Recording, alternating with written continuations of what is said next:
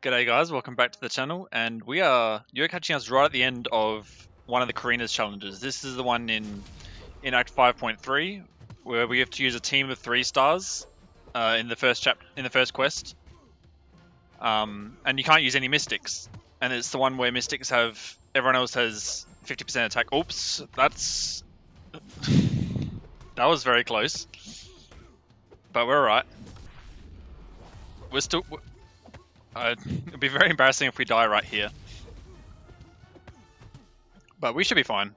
We're fully unblockable. We got Aegon to a 999 combo. We also brought the Ghost Trinity and Odin, but we didn't really use her nearly as much. We had a lot of fun building up Aegon on this path. I mean, most of the fights were like 300 hits, but it's fun seeing him put up these kind of numbers as a 3-star. With minus 50% attack as well. Alright, so we're halfway down at 70 hits. Aegon is a great Mordo counter, even lower down, but having him unblockable is really nice since it's just super easy openings. So this is actually the second Carina's challenge I've done. The first one I did was the one in 6.1. You have to use a team of 5-star mutants, and you can only use a certain subset of those mutants. And that was pretty easy. We used Wolverine and Rogue for the boss.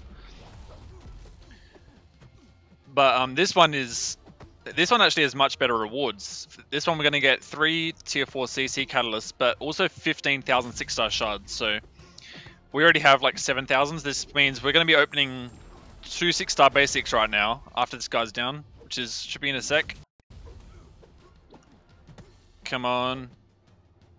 Oh, you almost died there. And there we go, he's down.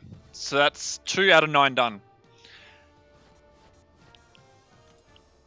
Only 139 hits, which is pretty decent for a 3-star with not much attack going on. Cool. And I was considering doing all 9 this month for the exclusive profile picture, but with 7.2 coming as well, and with 3 of those challenges being labyrinth runs with 4 stars, we only have 5,000 units. I'm probably going to pass on that.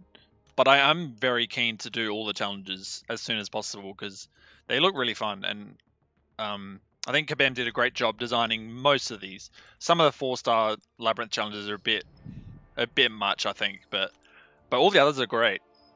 I'm seeing lots of people are enjoying them today. Okay, let's go. 2 6-star basics.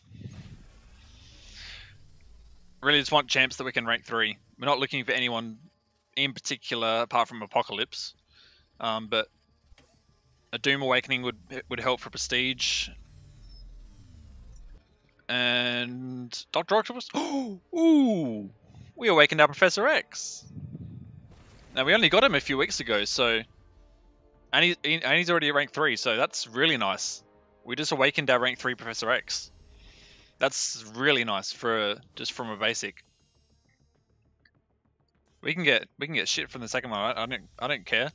That was an awesome crystal. All right. Let's see what we're getting.